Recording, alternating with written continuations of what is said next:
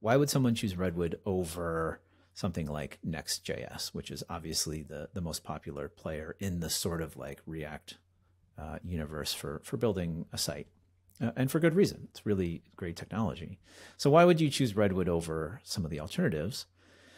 And what I started to think about was how much we integrate and how much we do for you out of the box, and who's going to need that. Because some of these things make the framework more complicated. Like if you look at Next, Next is really pretty simple. There's not a lot to it. It has a small surface area.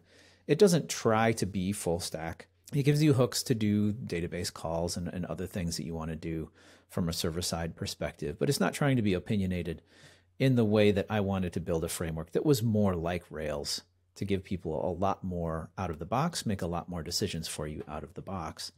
And so Redwood integrates React on the front side, and it uses GraphQL to communicate from the front end web SPA to the back end, which is a GraphQL implementation using Apollo Server. And then you use Prisma to talk as an ORM to talk from your GraphQL API to your database. And that's all in your business logic. And then on top of that, we also integrate Storybook and Jest for testing. And we have a bunch of authentication providers that you can install with a single command line invocation, as well as different deploy targets. And all of this and a bunch more, logging is included, security by default for your GraphQL API, a really great way to build your GraphQL API using what we call services. And then on the front end, declarative data fetching using what we call cells. All of these different things we're packaging up and integrating.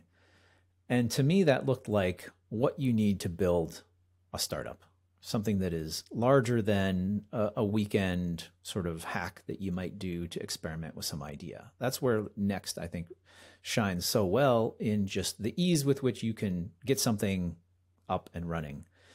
With Redwood, you have more complexity out of the gate, because you've got, I mean, GraphQL alone and the strict separation that gives you from the front end to the back end is more complicated. And so it's hard. It makes it more difficult perhaps to hack something together in an hour. But if you're building something for the long term, a little bit of that upfront complexity that you have to deal with is going to give you great dividends in maintainability in the long run.